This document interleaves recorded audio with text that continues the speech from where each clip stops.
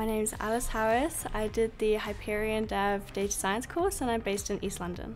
My psychology university course has a module in statistical concepts, so I wanted to strengthen my mathematical skills and my data analysis skills by doing the HyperionDev Data Science course.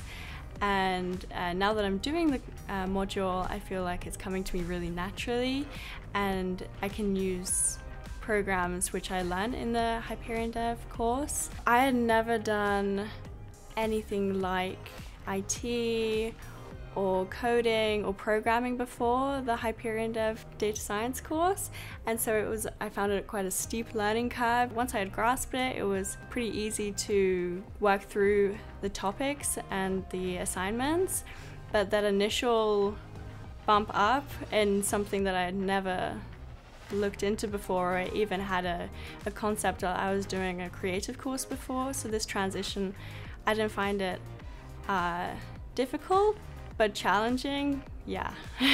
So I would join HyperionDev's webinars and workshops on CV development and interview prep, which led me to apply for a junior data analyst role on LinkedIn.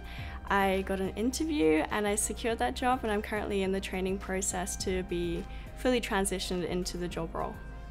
So I believe the HyperionDev Data Science course was that first step up for me in data and IT, and it really was that push into the data industry, and now I feel like I can curve my career aspirations to fit this mold.